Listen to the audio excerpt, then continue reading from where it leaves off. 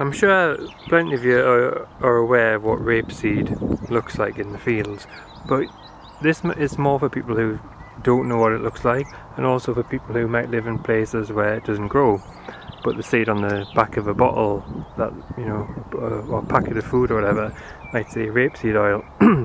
You can also buy it as an alternative to like olive oil and things like that, so it's becoming more and more popular. But anyway, this is what it looks like when it's grown in the field, and as you can see, it looks pretty impressive.